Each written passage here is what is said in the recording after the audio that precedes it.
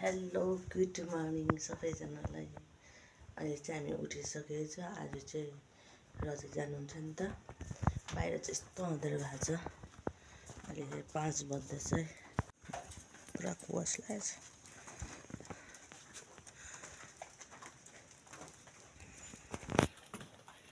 बाहिर चाहिँ यस्तो अँध्यारो भइरहेको छ। रजत चाहिँ नुहाउनु जानुभएको छ। त्यस कारणले म पनि रजतलाई पुऱ्याउनु लागि चाहिँ म पनि रेडी भन्दा लुगा लगाएर अब यतिकै जान्छु। ल आज चाहिँ फाइनली रजत पनि जान्छ। हेर्दै गर्नु होला। रजत चाहिँ जानु लागि रेडी। High good morning. एकदम रेडी भयो। ल अब एकछिनमा चाहिँ अब निस्किनु पर्छ।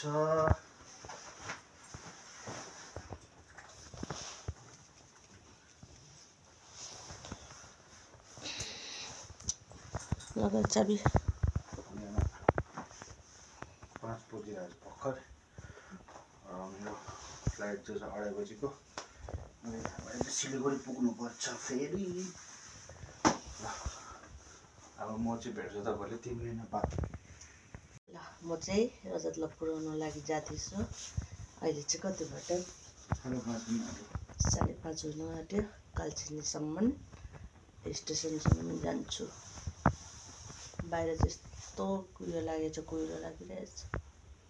ल ब्लग बनाउँदै अब चाहिँ रजत जान्छ। चाबी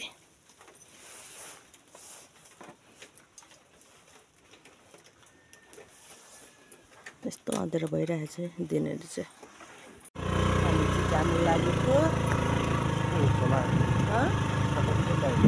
केही देखेको छैन बाटो नै यस्तो भएको छ। अहिले 5:30 भयो कि भएको छैन। 5:30 भइसक्यो। अहिलेसम्म यस्तो छ। बाटो चाहिँ केही देखेको छैन अहिलेसम्म पनि नै।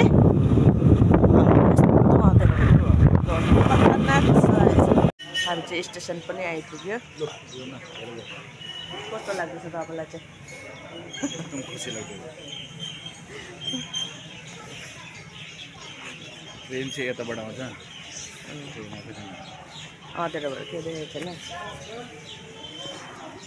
अब चाहिँ एक्लै भएछ।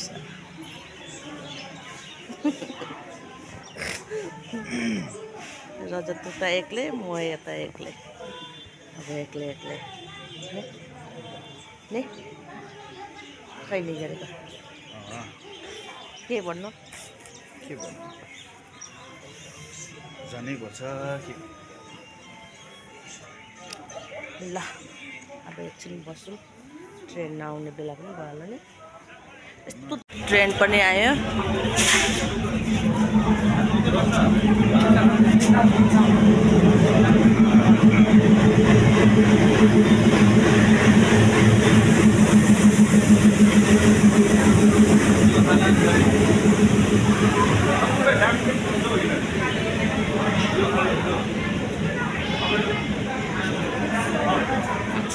किन ल ट्रेन चाहिँ आइपुग्यो। सधैँ चाहिँ भएर पुगिसक्यो।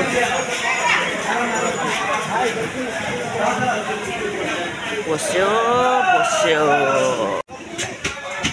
कता ए ल जाऊ जानु ल। खाँदैन नखाने। ल पुगेपछि फोन गर्नु। सबजना चढिसक्यो। भित्रै बस्नु न, बाहिर ननिक्लिनु नि। ट्रेन चाहिँ सुरु भयो जानु लागि। ल राम्रोसँग पुग्नु।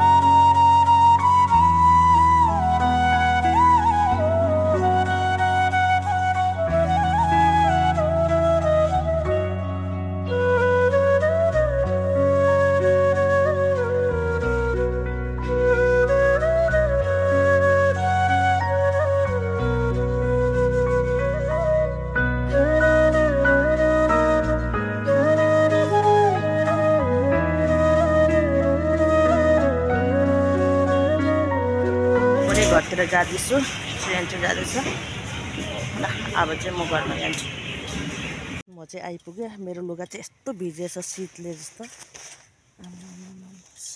खतरनाक पानी जस्तो भएको चाहिँ पानीले भिजे जस्तो यस्तो दिन भएको छ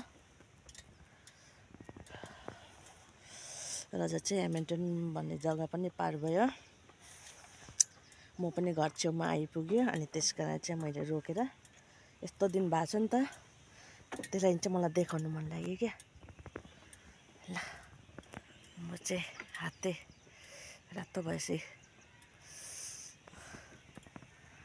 ल हेर्दै गर्नु ल अब चाहिँ म घरमा जाँदैछु ल फाइनली गाइज म चाहिँ घरमा पनि आइपुग्यो रजतलाई पुऱ्याइकन सब कामधाम सब सकिकन चाहिँ म अहिले बसिरहेछु अनि मलाई चाहिँ अहिले के भन्दा रजतसँग बस्ने बानी भएछ क्या यता जा रजतसँग खानु रजतसँग घुम्नु रजतसँग रजत मुखमा रजत अनि अहिले चाहिँ मलाई घरमा आएर एकदम सुन्ने लागिरहेछ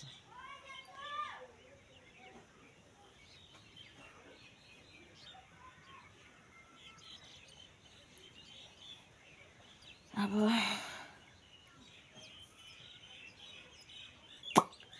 रजत चाहिँ धेरै दिनको लागि गएको होइन 3 महिनाको लागि मात्रै अनि फर्किहाल्नुहुन्छ नि त रजत त्यस कारणले गर्दा चाहिँ म चाहिँ घरमा अहिले एक्लै छु एकछिन फोन आउँदैछ मेरो सुन्ने भइरहेछ सुन्न अहिले चाहिँ म एक्लै छु अनि रजत चाहिँ जाँदै होला अब यो नेक्स्ट ब्लगमा चाहिँ सायद रजतले मैले रजतलाई भनेको छु नि त ब्लग गर्नु भनेर जाँदाखेरि अनि रजतले ब्लग गर्नुहुन्छ होला त्यो चाहिँ भोलिकोमा हेर्नुहोस् होला भन्दै मैले आजलाई चाहिँ यहीँसम्म नै भयो अनि सबैलाई टाटा बाई बाई अनि लाइक सब्सक्राइब गर्नु नभुल्नु होला सबैलाई टाटा बाई बाई छ